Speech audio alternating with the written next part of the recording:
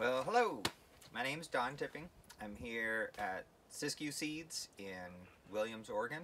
We're in the Applegate Valley of southwestern Oregon. And I would like to share with you a few short tips on what you could be planting this time of year, early March here in Oregon, which would really apply to this general bioregion. And also probably the simplest way of planting some seeds. So we have a small seed company, for those of you that aren't familiar with us, called Siskiyou Seeds. Started here about 12 years ago, but I've been farming in this location for the last 25 years growing seeds. And we're a family farm-based organic seed company that focuses on bioregionally adapted, open pollinated, and mostly heirloom seeds. So the kind of things that you can be planting right now in this area is all your early cool season loving crops. I'm here in my greenhouse, propagation house. We already have onions going, cabbages, broccoli, mustards, Chinese cabbage, lettuces, spinach, arugula, cilantro. In the ground we've planted carrots and beets and radishes, but those are best direct sown, and peas as well. Some plants you want to grow in flats like this, and I'll tour around a little bit with the camera when I'm done with this little section. And other plants you want to plant directly in the ground because they don't respond very well to transplanting.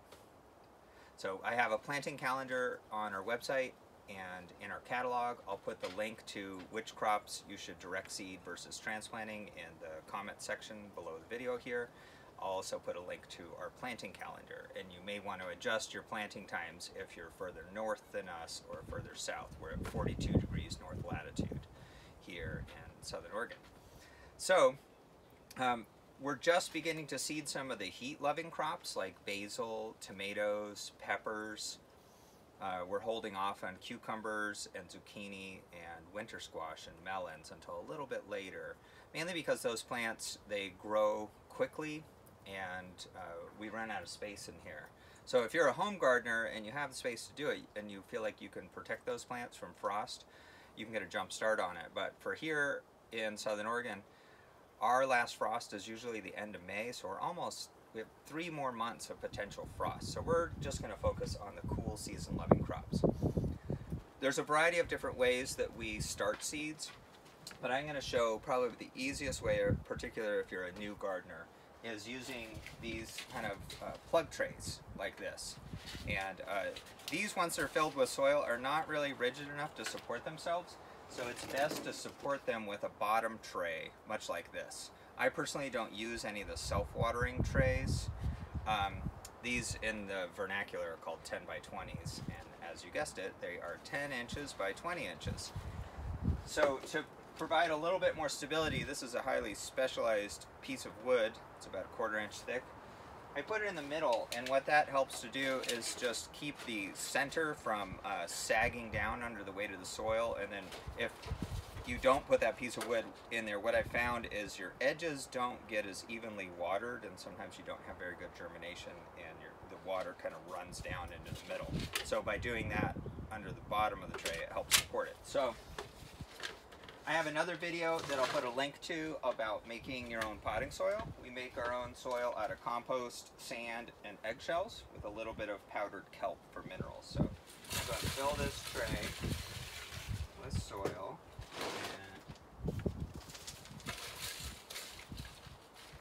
And spread it out. And then I learned a trick from a farmer a long time ago to drop it like that just once, and that helps the soil to settle down and make sure your cells are all full. So then I just take my fingers and I just make little indentations, and it kind of depends on the seed that you're planting.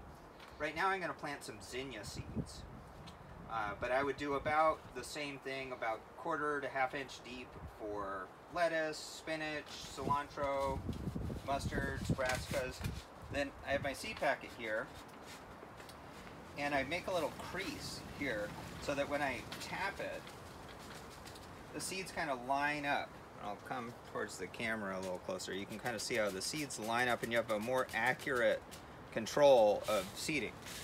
And I'm going to aim for getting about 2 seeds in every cell because I want to make sure that I'm using all the space I have efficiently, and I'll thin them down to 1 seed per cell because no one likes watering and taking care of empty space that isn't giving you anything. So get this filled up here. I think this particular tray has 72 cells, 6 by 12. There's a variety of different other ones, and we also make soil blocks, and the link about making your own potting soil will have an explanation of how to do that. But for a lot of folks, you're probably not going to invest in those tools or those techniques. But if you're really into it, that I think is a better way than using plastic trays, because plastic doesn't last forever. Well, it does, but not in the way you want it to. So, almost done here.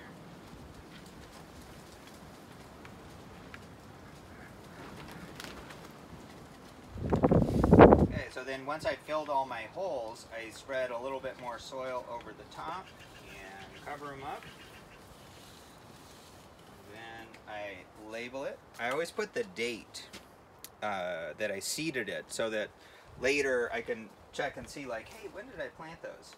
Are they coming up or not? Like, so for instance, I just had a lettuce, but it was some old seed that I was wanting to grow seed of. It was actually seed from 2007, and unsurprisingly, none came up. But you'll never know unless you do that. But having the date on there helped me to determine, like, hey, this has been in here for 3 weeks, it's just not coming up. So date's important. So there's our finished tray, and then I'll just put it on one of our tables and water it and watch them grow. And then we'll be transplanting these zinnias out. We usually grow things in the greenhouse for about 6 to 8 weeks. Being able to grow your own transplants has a lot of advantages, because then you can prepare your soil when the conditions are right and put your plants in the ground at the ideal spacing and then not have any gaps. And also, when you put those transplants in, they'll have such a jump start ahead of the weeds as opposed to direct seeding. Like if I were to seed these directly in the ground, the weeds would actually be probably germinating quicker, and you really have to do some detective work to determine where your crop plants are. So hopefully that was helpful, and I wish you all the best on growing many beautiful and nutritious plants and sharing them with as many people as possible. All right, take care.